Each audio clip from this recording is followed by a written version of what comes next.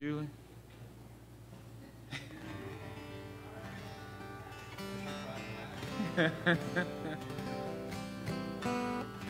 I knew it felt kind of cool up here.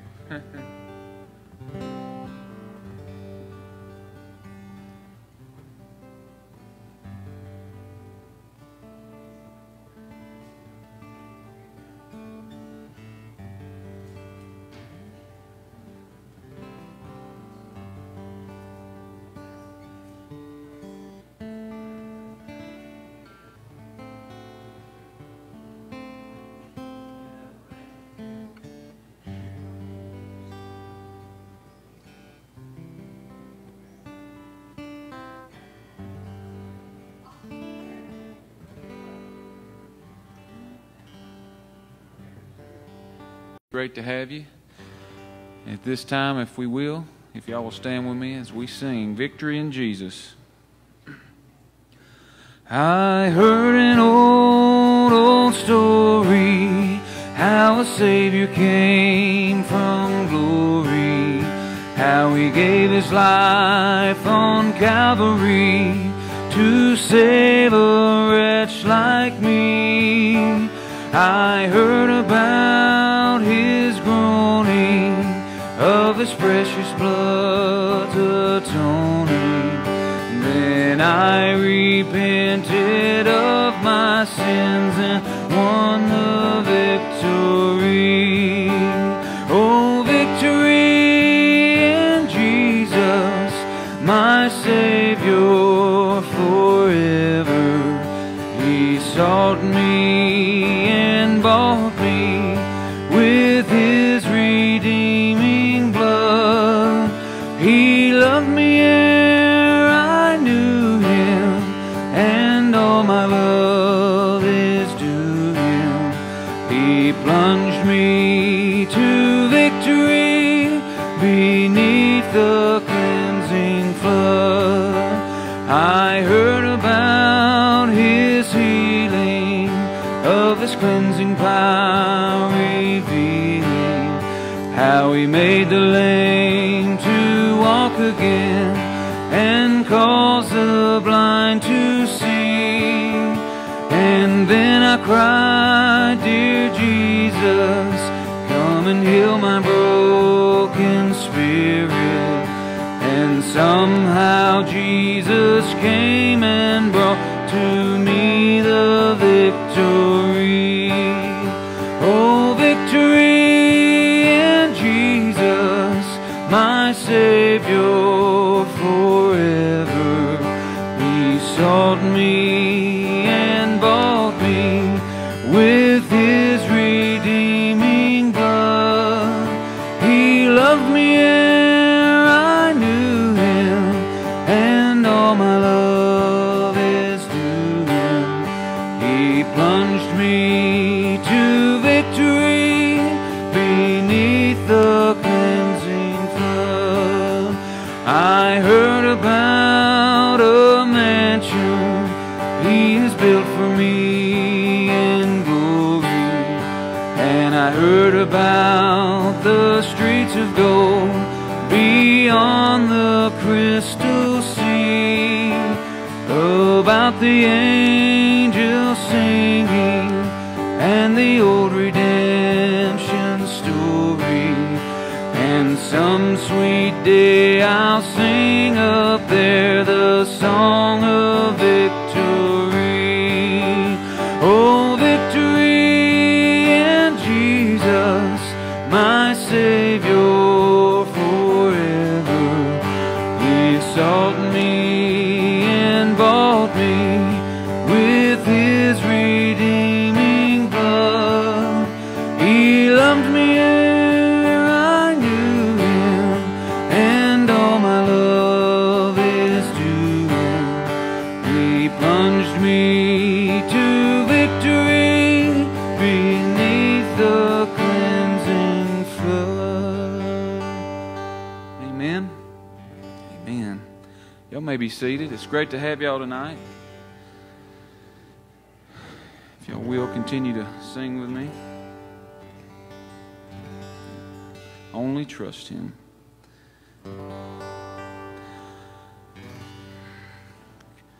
Come every soul by sin oppressed, there's mercy with the Lord, and He will surely give you rest by trusting in His word.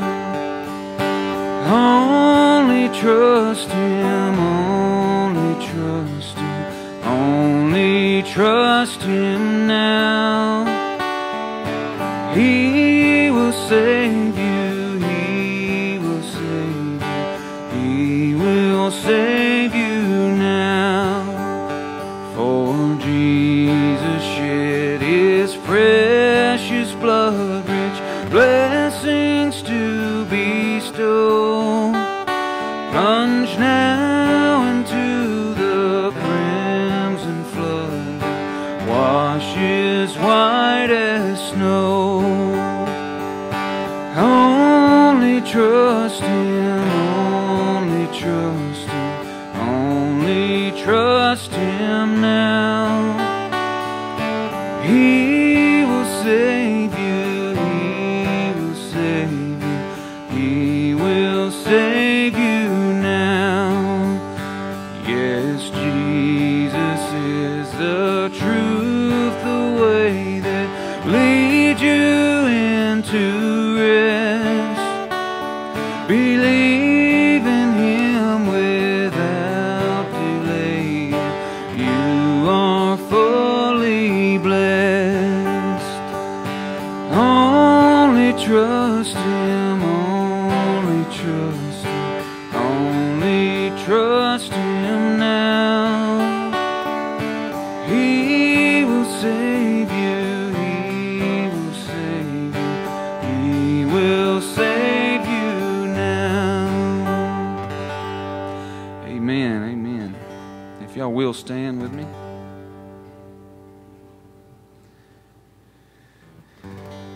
As we sing, I stand amazed. How marvelous, how wonderful, and my song shall ever be. How marvelous, how wonderful is my Savior's love for me. I stand amazed in the presence of Jesus the Nazarene, and wonder how He could love me, a sinner condemned unclean, singing how marvelous, how wonderful, and my song shall ever be. How marvelous, how wonderful is my Savior's love for me.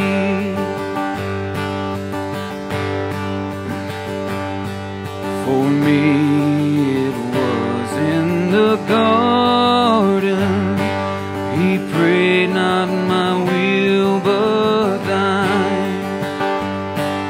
He had no tears for His own griefs, but sweat drops of blood for mine, singing how marvelous, how wonderful, and my song shall ever be. How marvelous, how wonderful is my Savior's love for me. He took my sins and my sorrows, He made Him His very own. He bore the burden to Calvary, and suffered and died alone.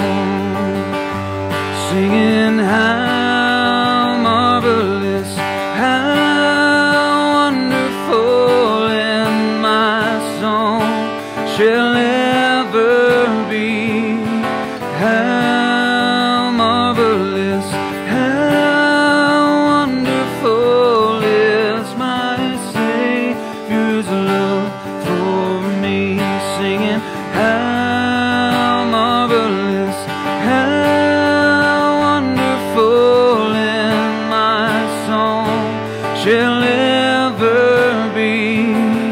How marvelous, how wonderful is my Savior's love for me. Amen, amen. Let us pray.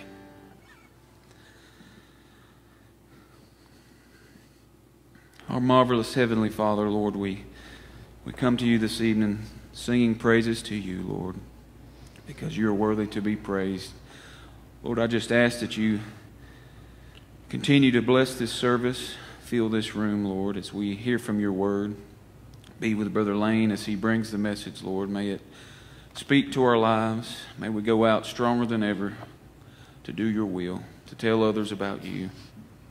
Lord, be with the ones that are traveling. Give them traveling grace, Lord. Be with the lost, be with the sick, and be with the unborn, Lord. Place your hands of healing and comfort over them. Lord, just forgive us for where we fail you, and I pray this in your holy and precious name. Amen.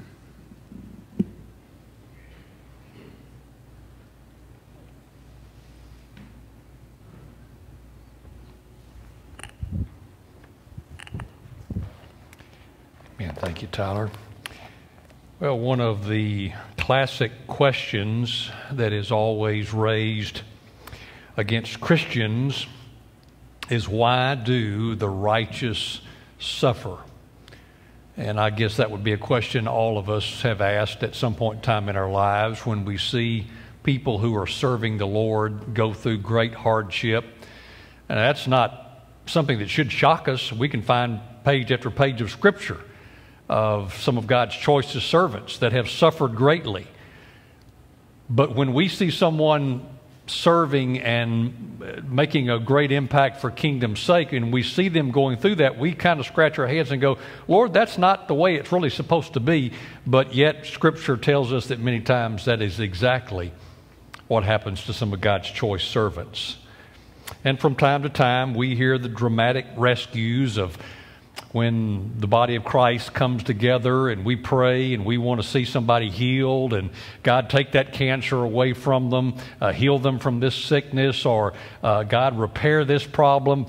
And then when He does, we rejoice in that. But the reality is, we know that odds are that person may not make it. That person didn't find themselves cured of cancer. We know these old bodies are going to wear out one day. Many of you have already buried loved ones, and you said, wait a minute, Lord, that's not what I was praying for. And it didn't turn out the way I had wanted it to. So-called Christian TV today, and be cautious of that, of course. If you watch enough of that, you will hear statements like, well, if you're really in the know, if you're really growing in the Lord and you're really serving Him and you're really doing what you're supposed to be doing, you will always have health and wealth and prosperity, and life will be just wonderful. And the only problem with that is it's not in this book. But they'll say the mark of real blessings from God is for all that to be happening in your life. And if it's not happening, basically one of two things is not happening in your life. Number one, you don't have enough faith, or two, you're living in sin. Only problem with that as well is it's not in the Bible. But you hear that all the time. And so the lost sees all that, and they look at all the people with problems and they say, well, this doesn't match up. And it obviously doesn't. I gave you an outline tonight to kind of help you save some time on trying to write some of this down, and we'll allow you to make any notes in addition to that, but I wanted you to hang on to this tonight, and because you may need this tomorrow when somebody calls you and asks you a question about something, or 6 months from now, or 12 months from now. You can really boil down all of the 4 Gospels that our Lord said by basically 3 things. Number one, the world's going to hate you. Now, we don't like that. We like to be liked. You don't wake up tomorrow and go, I hope somebody hates me today. No, you don't do that. But the Word of God says if you follow Him, if you serve Him, the world's not going to think you're the greatest guy around or the greatest gal around, because you're going to run contrary to what the world wants. He also says you're never going to be alone.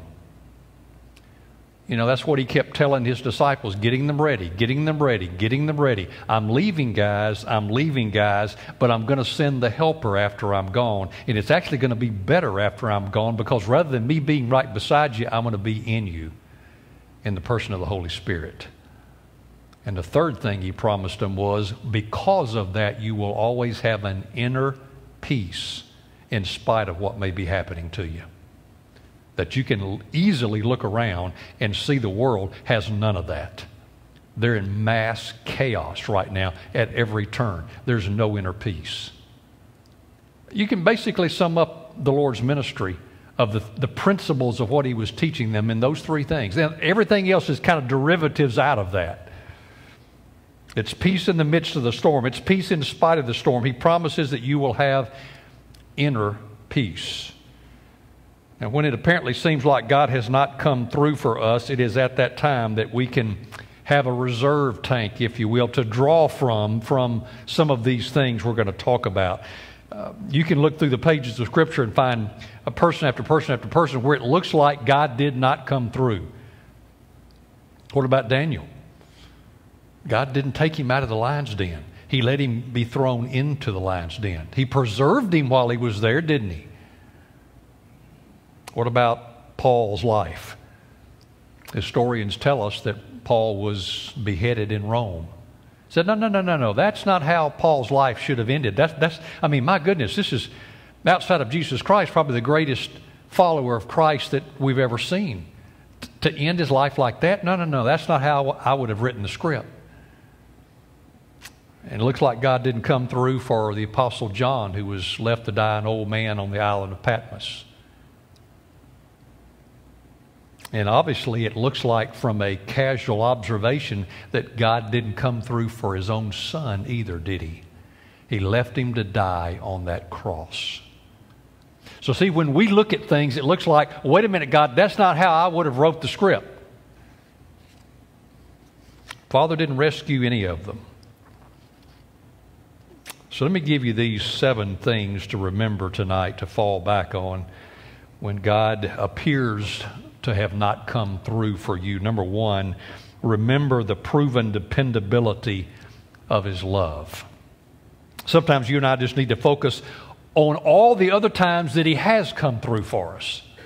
And usually those are far more often than the times that it looks like He didn't come through for us. Take your Bible, turn to Philippians chapter 4. You know this passage very well, probably got it underlined in your Bible.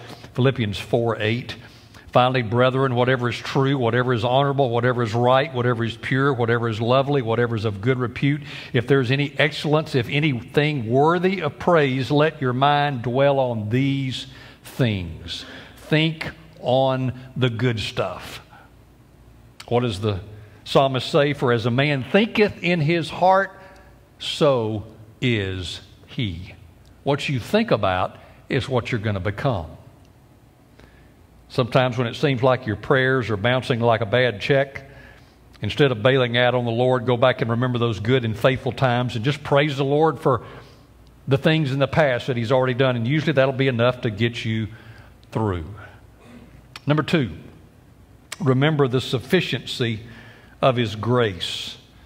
You know this passage well, 1 Corinthians chapter 10, verse 13.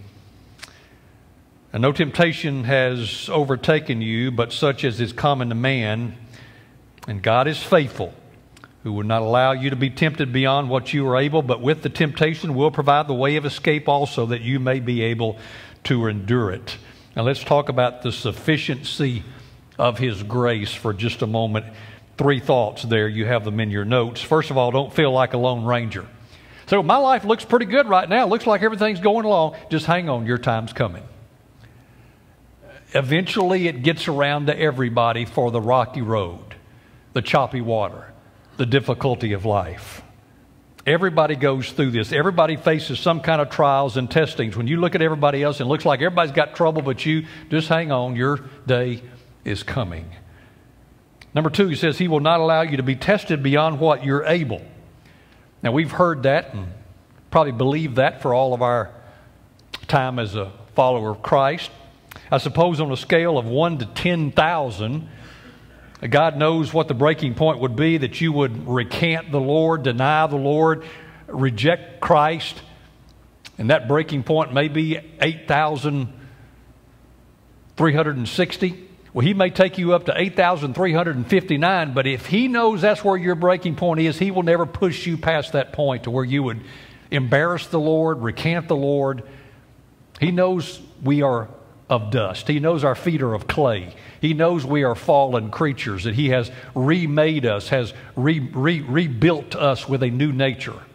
He knows we have fleshly bodies that are prone to falling. Third thought here is, it's an unfortunate translation, the word escape. That's always bothered me. That doesn't mean there's an error in Scripture. It just means that sometimes when things are translated from the Greek or Hebrew into English, that sometimes that word just doesn't do it justice. The word escape in this passage can create an interesting, if not confusing, image for us. NIV says a way out. Some other translations may have some different ways of phrasing that. But you know as well as I do, that does not mean you get out of. But if you say, well, did you hear about the Smiths? They escaped the house fire. And you and I would know exactly what that meant. That means they got out before the fire got bad. They escaped it. They dodged it. They avoided it. But you know as well as I do, that's not how life happens. You have to go through things in life. You don't get a way out all the time. The promise is not that you will not go through some Red Sea experience, some dark day. The problem is that the victory is on the other side of the Red Sea. You've got to go through the Red Sea. If the children of Israel had stood on the Red Sea and just said, you know, we're not moving, God, until you fix all these things, and then we'll think about walking over. That's not what happened, was it? They had to step out, and then the waters parted, and they walked through. The whole time, I'm sure, thinking, looking up on either side, oh my goodness, if this thing collapses, we're gone. Of course, you know it did, but after they were already through, the victory was on the other side.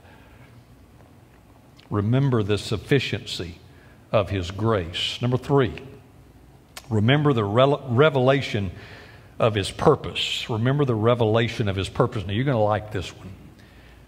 I'm going to spend a little more time on number 3 than the rest of them because I want you to see what this is.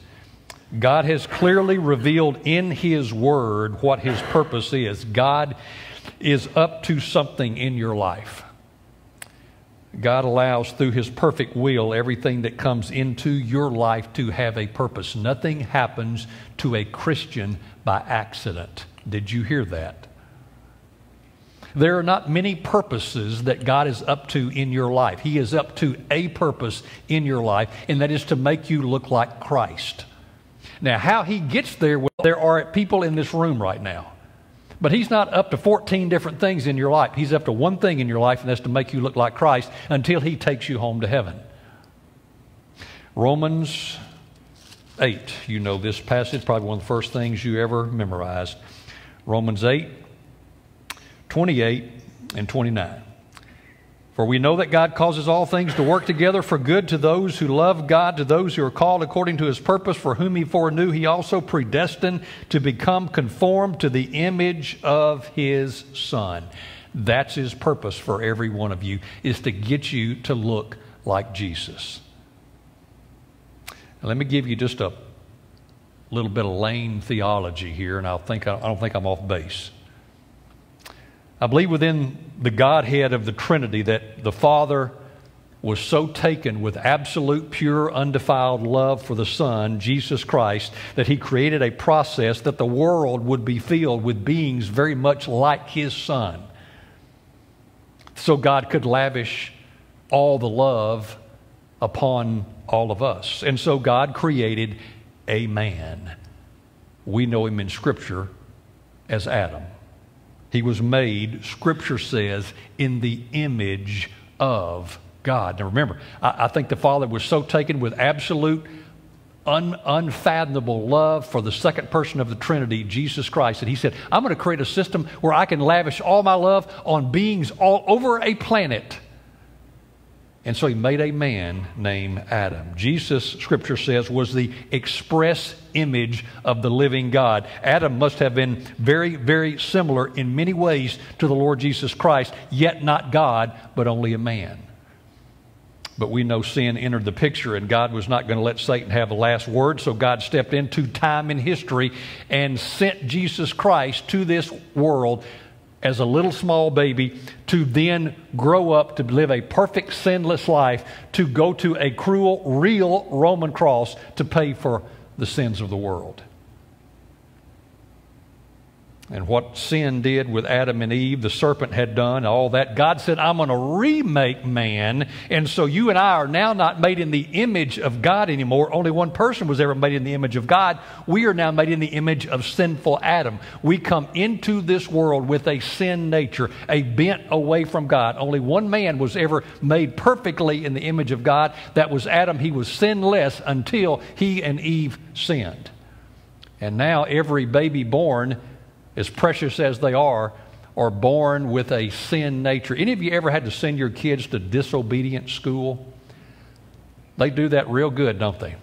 In fact, you've got to bend them back toward obedience, don't you?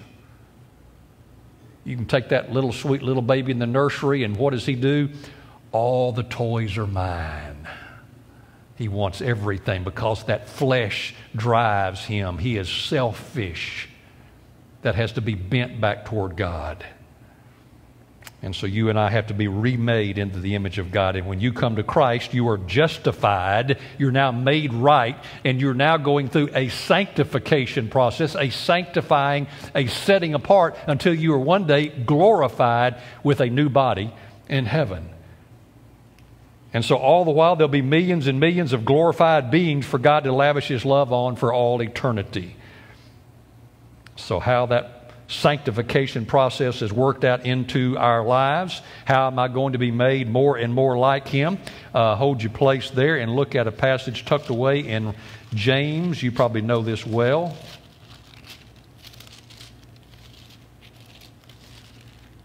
James chapter 1. Verse 2, consider it all joy, my brethren, when you encounter various trials, knowing that the testing of your faith produces endurance, and let endurance have its perfect result, that you may be perfect and complete, lacking in nothing. But if any of you lacks wisdom, let him ask of God, who gives to all men generously and without reproach, and it will be given to him. What is a trial? It's something, in many cases, you just have to go through. Sometimes trials don't have a real meaning. It's just something God allows to come into your life to see how you're going to react, to see if this makes you more like Christ. Let's say you have a financial need. Let's say you have a need for $50,000. You go down to the bank. Banker says, oh, absolutely. Come in, we'll fill out the paperwork. You're in great shape. End of the day, you don't have a trial anymore. You got your money. You walk into the bank, the banker says, get out of here, I wouldn't loan you a dime. You got a trial. What are you going to do? You've got to go through that. Who knows how long they may last? They may last a short time, they may last a long time. The trying of our faith works patience and perseverance, and that brings maturity. So obviously through the heat of trials, God brings about the revelation of His purpose to mature His people. That is why we shouldn't be surprised when trials come. We ought to be surprised when they don't come. Because that's just showing more evidence that God is trying to perfect us and make us more like Christ. I believe at the moment of our conversion, God looks at all of us, and in us He sees Christ. He's placed Christ in our life. We have come to be a new creature. However old we were, may have been a 6-year-old boy or girl, may have been a 36-year-old boy or girl. Whatever age we were, God goes to work on us to make us more like Christ.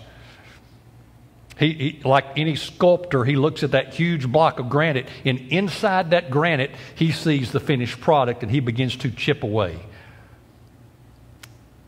Centuries ago, when Michelangelo carved out his renowned statue of King David, they asked him, well, how did you know how to make it like King David? He said it was easy. I just chipped where everything didn't look like David.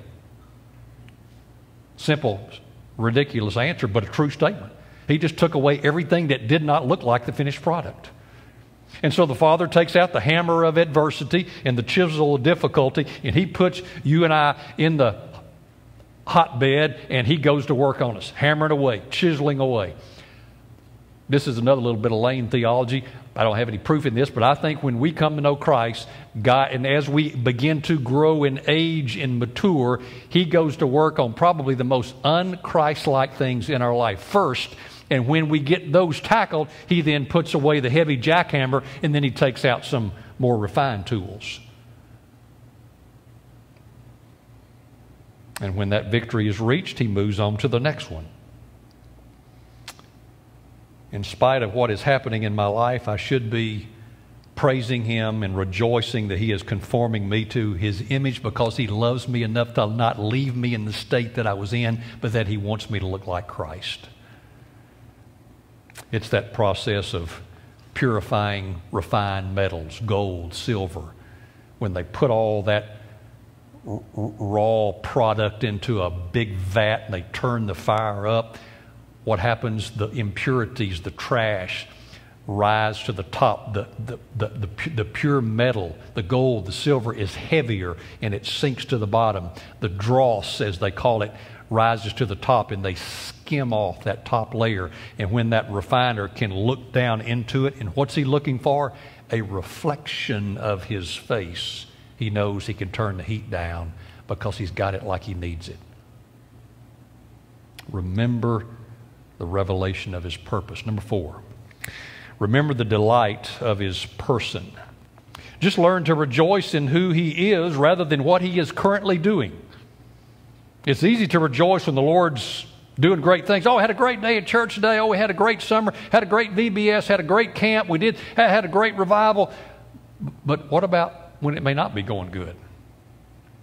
Remember one day the disciples went out into the city, they cast out a few demons, raised a few folks from the dead, healed a handful of people, and they came back, could not wait to come back and report to the Lord what had happened to them as they'd been out doing a day of ministry. And rather than celebrating with Him, He chastised them a little bit. Remember what He said? He said, do not rejoice because the demons are subject to you, but rather that your name is written where? In the Lamb's book of life. Talk about popping the balloon. And they were on cloud 9. Man, everything they touched was doing this, acting just like they needed to. Here's what the Lord knew. There's going to come a day when you're going to say, come out, they not coming out. There's going to come a day when you say, get up and walk, they may not get up and walk.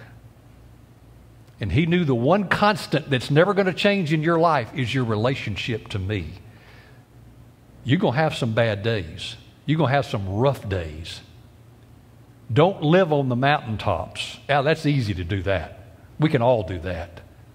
But sometimes you're going to have to live in the valley. And the one thing, guys, He's saying to His disciples is never going to change is your relationship to me. Remember, not too long after that, exactly the same thing happened. I think it was Matthew chapter 17. Right after the Mount of Transfiguration, when Jesus took Peter, James, and John up, and Moses and Elijah appeared to them. They had a conversation with them, and they come back down off the mountain, and there is a man on his knees before the Lord saying, the other 9 that didn't go, they tried to heal the son, and they couldn't do it. And he's now begging Jesus to heal his son. So apparently they had tried to do that, and it was not going well. Number 5. Remember the mystery of His ways. Remember the mystery of His ways. Don't ever interpret God by the acts of God, but rather the ways of God. That's so easy to do today. To Moses, God revealed His ways. Israel only saw His acts. But God let Moses in on what was really going on. Moses saw what God was up to. The children of Israel only saw what God was doing. It was an act of God to put Paul in prison a few times. A long-time friend of mine, he's long been with the Lord now, full-time evangelist, had a great impact on my early years of ministry, evangelist Mike Gilchrist. He had a statement he used to say, Paul was a runner. I mean, not literally like a jogger or runner, But Paul would go from city to city to town to town to city to town, constantly moving. And God would have to throw him in prison every now and then to get half the New Testament written. Because when Paul would run, he wouldn't write. And when Paul couldn't run, he would write. Most of what you got of these epistles were written from where? A jail cell. It was God's way to make sure parts of that New Testament was going to be written. It was an act of God to put Christ on the cross, but it was the way of God to bring about redemption for all mankind. It was an act of God to put John on Patmos to die alone, but it was God's way to give us the book of Revelation. We would have never seen in chapter 1 of Revelation that what that glorified image of Christ looks like with the long flowing robes and the hair as white as wool, eyes as a flame of fire. And that's not what the world wants today. The world wants that Jesus that was meek and mild and came into Jerusalem that final week before Passion Week on the back of a donkey. That's the mild, meek Christ that the world wants. The Christ they're going to get in judgment is the one we see in Revelation chapter 1. Two different things. God's thoughts are not our thoughts, and His ways are not our ways. Back during the Second World War, people were saying, why does God even let a person like Adolf Hitler even exist? Well, it was God's way to raise up America and Great Britain and the Allied forces. God's acts and God's ways are never the same thing. So don't try to interpret what God is up to by simply what God is doing. Number 6, remember the promise of His tomorrow. Remember the promise of His tomorrow. Hebrews chapter 11, you know that, of course, is that chapter listed with all of the great warriors of faith. Hebrews 11:13, all these died in faith without receiving the promises, but having seen them and having welcomed them from a distance and having confessed that they were strangers and exiles on the earth. And then look at the last two verses of that chapter 39 and 40. And all these, having gained approval through their faith, did not receive what was promised, but because God had provided something better for us, so that apart from us, they should not be made perfect. In other words, it took those of us to see the promise to make their faith complete. God promised it to them, but it didn't happen in their lifetime. We now have seen what God was going to do in the ages past their life. Remember that whatever God has promised to do, it might not be on your timetable or my timetable. We don't like that, because when we pray about something, we expect God to act, but He doesn't, does He? Been praying for that wayward grandson, that wayward granddaughter? Keep praying. It may be that Brother Nathan's going to preside over your funeral before you ever see that. Are you willing to do that? You willing to be faithful? Romans 8:28 does not say when they will work together for His purpose, just that they will. There's not a timetable in Romans 8:28 and 29. Are you willing to allow them to lower you down into the casket, still believing, God, you're going to do what I've been praying about, just not on my timetable? Seventh and finally, remember the sweetness of His presence. Remember the sweetness of His presence. All the saints of ages past have testified that very likely the presence of the Lord Jesus Christ was sweeter in the midst of the trials and the struggles and the heartaches. Many of you could probably testify to that. Some of the closest times you've ever had with the Lord were when things were as bleak and as dark and as painful in your life as they could possibly be. Looking back on it, you wouldn't give a plug nickel to be back in the middle of it again, but now looking back on it, you see how much you grew and matured and were strengthened as a believer, and probably were able to be a blessing to somebody else. Remember Shadrach, Meshach, and Abednego? They were thrown into the fiery furnace. I don't think anybody'd be standing in line to have that happen to them. Daniel chapter 3 records that for us. Remember, King Nebuchadnezzar was so livid at them, he said, turn the fire 7 times up hotter than it's supposed to be and throw them in. and said the fire was so hot, the men who were carrying them bound, they got burned up too, just getting them close enough to throw them in. That's pretty hot. And then after they were in there, here comes the king back, and he's looking in there and said, how many guys did you people throw in? They said 3. Well, I see 4 in there, and they're just walking around, and one like unto the Son of the gods. Not only did nothing happen to them, all the binding that they were on had fallen off, and they're just walking around and they're praising the Lord, having a great time. And when he had them pulled out, they didn't even as much as smell like smoke. Isn't that just like God to do that? Now, again, I don't think anybody would want to go through anything like that, but it did happen. And the last part of chapter 3 of Daniel, Nebuchadnezzar is falling on his face, just like we talked about today. He knew who he was in the presence of. These 3 guys, gods, are more superior to anything we've got. Whatever they say do, we're going to do. Remember David, as he was writing the 23rd Psalm, the first part of the Psalm, he's talking about God. He makes me to lie down. He leads me. He guides me, and on and on. And the last part of chapter 23, he's not talking about God. He's talking to God.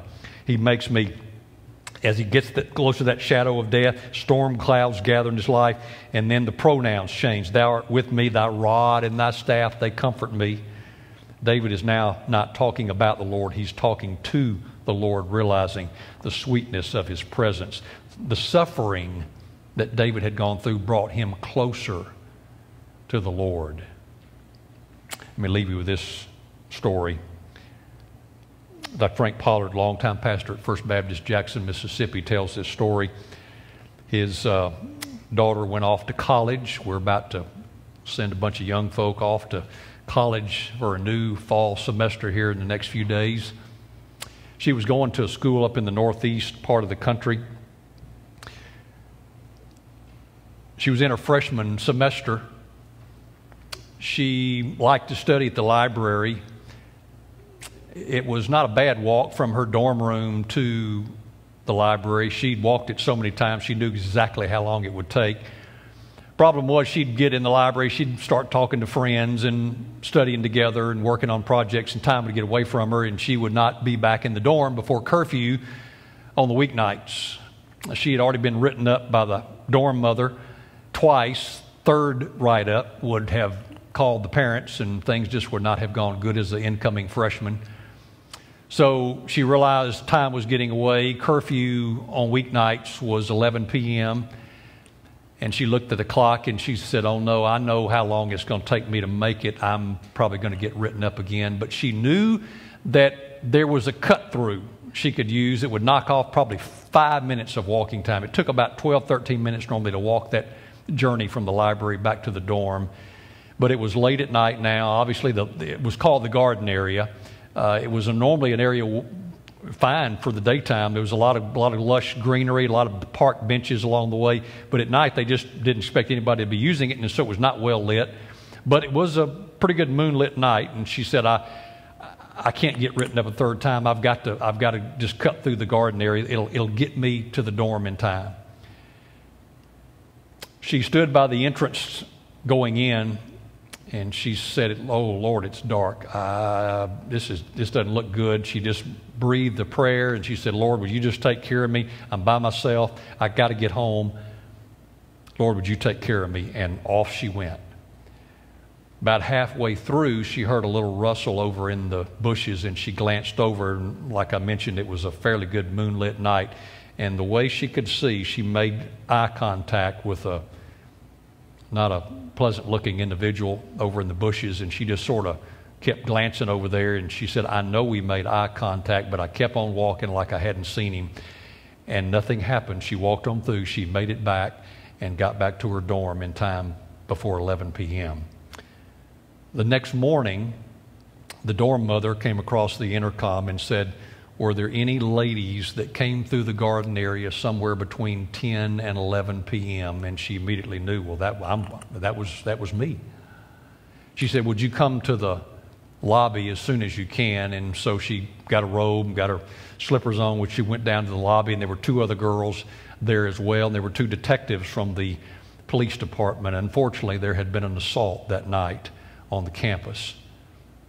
They already had a suspect in custody, and they wanted to know if any women had gone through the garden area between that time period when the alleged assault had taken place. And she said, yes, I did. I came through there just right before 11 o'clock. They said, Janet, would you come to the police station with us? We already have someone in custody that we feel confidently that he's probably our guy. And she said, let me go call my parents, and then I'll be able to come with you. She went back to her dorm, got dressed, called her mom, and she said that I'm going to go to the police station. They're going to get me back. I'll call you when I get back to the room. They took her down there. You've watched enough police shows. You know how that is. They paraded a bunch of guys through there through a one-way mirror, and they walked in. She's in anonymity back there. They can't see who she is. She said, that's him right there. I know. I'd recognize him anywhere. We looked at each other last night. Well, he had already said, I was in the area, but I didn't do anything. And she says, thank you very much, ma'am. Would you sign an affidavit saying that you have identified this man, and this officer right here will take you back to the campus? She said, I want to talk to him. I said, ma'am, we don't recommend that. For your protection, we've got you behind this one-way glass. She said, I don't care. He's already seen me. He knows I've seen him. I want to talk to him. She was insistent. She wouldn't take no for an answer. One of the detectives said, make the arrangements. Let's set up a room. We'll come in there with her. We handcuff the guy, sit him in the chair. So that's what happened. She walks in. She immediately goes right up to him, shakes a finger, and she says, I saw you last night. He got irate and said, I've already told him I was there, but I didn't do anything. She said, I just got one question for you, sir. I saw you and you saw me. I want to know why her and not me. He started to laugh at her and said, lady, are you crazy? What with you and that big guy that was walking right next to you? Now, you can believe whatever you want to believe of that. She had no idea anything was going on. But whatever that guy saw or thought he saw, there was another guy, a guy, walking with her through that garden. I find it interesting that all through the pages of Scripture, every time God allowed one of His angels to leave the supernatural, to leave the spirit world and step into time and history and the physical world, and we see that throughout Scripture, they always took the form of a male. Have no assumption to make a point of that. It's just that that's just what Scripture says. Who knows? God may have immediately heard that prayer, summoned an angel, said, walk her through the garden. And it happened. Who knows? She would have never known that. There's no telling what the Lord has done for you that you will never know because you never saw anything. But He answered a prayer for you when you said, God, would you do this? Would you do that? Would you make sure she gets there? Would you make sure he gets home? That God answered that prayer. Sometimes the sweetness of His presence is the greatest thing we can have, even when we sometimes don't know He's even there. Let's pray. Father, thank you for your goodness. Thank you for your mercy. Thank you for blessing us in times when we don't even have an idea that we're being blessed. Father, we don't deserve any of it.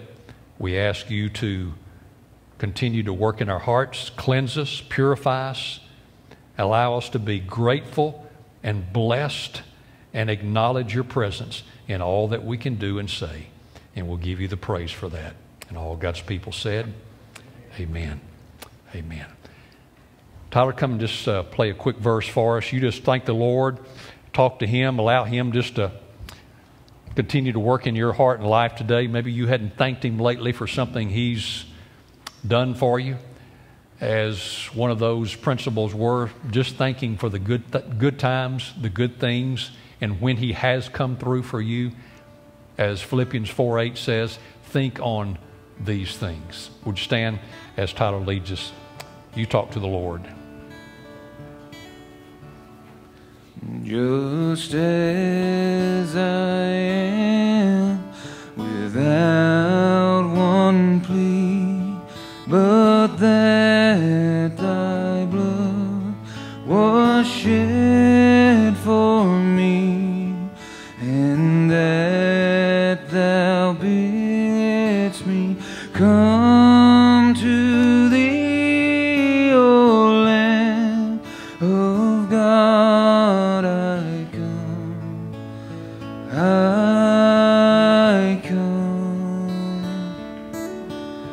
just as I am, and waiting not to rid my soul of one dark blot, to thee whose blood can cleanse each spot, O Lamb of God. I come, I come. Amen. Thank y'all for being here. It's just a great honor to have Brother Lane here. Let's give him a round of applause. Remember, this Wednesday at 6, he'll be with us, correct? No? No? There'll be an imposter here that does not look like me. Okay. Okay. Okay, I'm sorry. Brother Nathan will be back. Well, thank you so much for being here. And Mr. Tommy Glenn, if you would, dismiss us in prayer.